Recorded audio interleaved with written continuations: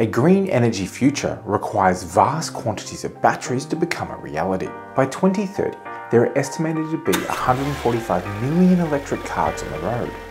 And this means that we need to produce a lot of batteries.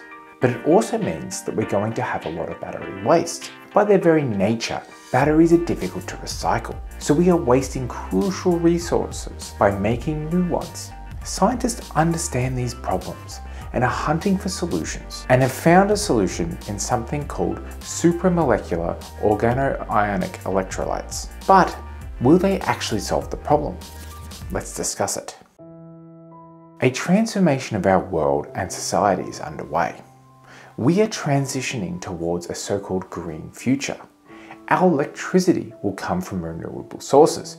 Our cities will be covered in green buildings, and higher density living will open up additional green spaces as we try to incorporate more nature into our lives. Even farming may transition from large fields to more efficient vertical models, which will reduce greenhouse emissions, food travel distances, and improve quality year-round, which will also free up land for reforestation efforts. But we are far from this idealized dream.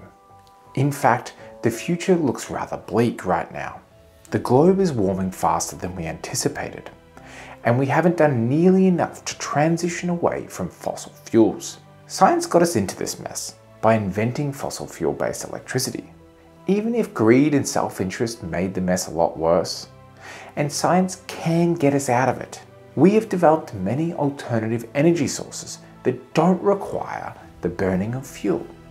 And even better, these methods are actually cheaper than traditional fossil fuel methods. But there is a major obstacle standing in the way of us having a green energy future.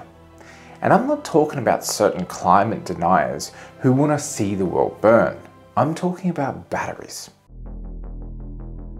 We need energy storage for renewable energy sources to work. There have been some creative solutions out there, molten salts, pumped hydro, and gravity storage, where some are significantly more useful than others. But for practical purposes, we need portable batteries. Cars can't operate with 1,000-degree molten salts in the boot for energy storage. They need batteries, but batteries rely on rare minerals, can be inefficient, and degrade over time.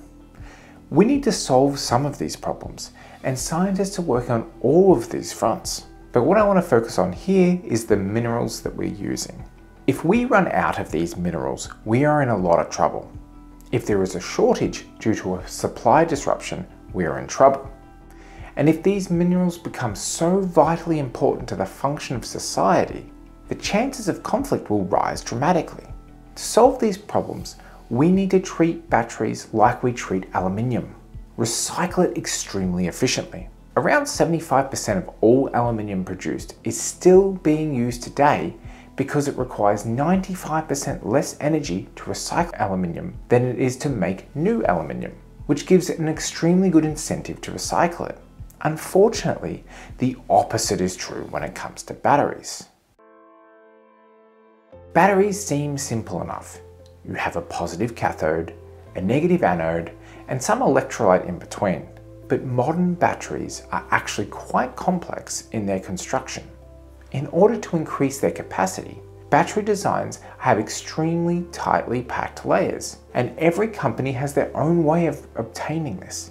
This dramatically complicates the recycling process, as there is not a standard method of constructing these cells. To make matters worse, the battery cells are often held together with tough glues that make them difficult to take apart. An example is the batteries that are found in electric vehicles. Nissan's regular Leaf battery model can take up to 2 hours to dismantle, while Tesla's cells are unique not just only for their cylindrical shape, but also for their almost indestructible polyurethane cement that holds them together. As a consequence, it can be cheaper to buy freshly mined metals than trying to recycle them. But this doesn't have to be this way. Gavin Harper, a University of Birmingham researcher who studies electric vehicle policy issues, sees battery recycling as an opportunity, saying, on the one side, disposing of electric vehicle batteries is a waste management problem, and on the other side, it's an opportunity for producing a sustainable secondary stream of critical materials. Realizing sustainable battery recycling means a complete overhaul on how we recycle batteries. Ideally, we would have some direct recycling process, but that is not what we have.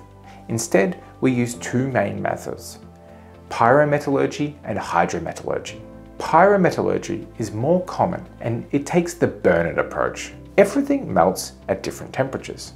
By controllably heating the shredded contents of used batteries, we can separate the contents. It is not a perfect procedure because through the heating process, you can make compounds and can contaminate the material. But it is a useful technique, even if it is expensive and energy intensive. Hydrometallurgy involves submerging used battery material in pools of acid to produce a rich metallic soup. It can also be complicated to then extract the metals back out of the liquid. With the right materials, the method is possible, and researchers are developing new techniques to make this extremely viable. But to be a consistent technique, battery manufacturers would need to adhere to strict guidelines on what material they use, which at the moment is not done. And currently, the chemicals used are quite dangerous. One solvent that recyclers use to dissolve cathode binders is so toxic that the European Union has introduced restrictions on its use. And the US Environmental Protection Agency deemed that it posed an unreasonable risk to workers. To avoid these issues, we need a direct recycling method. And researchers from the Lawrence Berkeley National Laboratory in the United States may have just found a solution. They have developed a new type of electrolyte that promises to revolutionize battery recycling. They designed a supramolecular organoionic electrolyte. The important quality of this material is that it is solid at the normal operating temperatures between -45 and 45 degrees centigrade, and it is liquid at 100 degrees centigrade. Why is this important? Well, it means that they can heat up the batteries and remove the melted electrolyte, and then remove the intact anode and cathode to be used again. To make new cells, they introduce the electrolyte as a solid powder into the lithium metal cells. They then raise the temperature of the cell up to 100 degrees for 5 minutes, followed by letting the cell cool back down to ambient temperatures, which then solidifies the electrolyte. The scientists demonstrated this by recycling a cathode, and they found that after recycling, the battery had 90% of its initial capacity before recycling, which is an amazing result for such a simple recycling process. But this is just the beginning. There are many more compounds that may be more efficient at the recycling process. Currently, it is far from optimized.